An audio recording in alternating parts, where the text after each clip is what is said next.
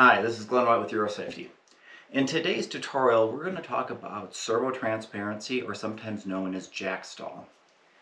The phenomenon of servo transparency is the hydraulic servo getting to the end of its ability to push the pressure against it.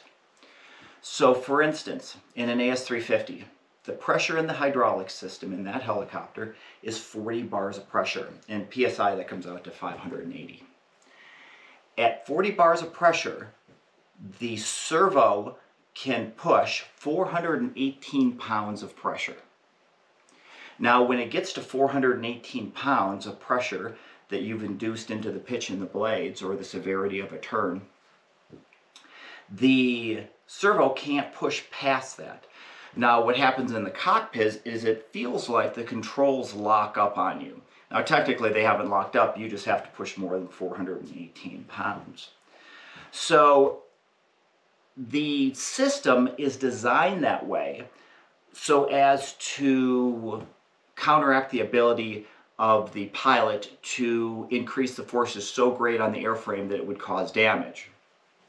The idea is that if you get to where the safety limit is and it locks up on you, or it feels like it locks up on you, that you know that you are in too severe of a maneuver.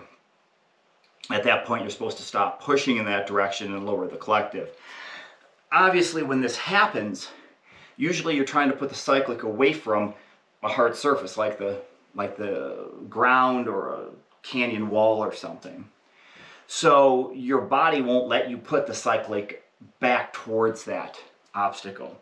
So the way we have to address it is we have to fly in a manner which we never get into it. And you have to fly the helicopter quite severely to get into it. Now, there is an exception to that. And that's if you exceed your V&E in the aircraft.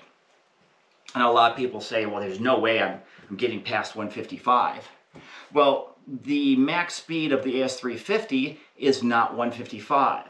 It's 155 minus 3 knots per 1,000 feet. Now at 2,000 feet, that's only 149.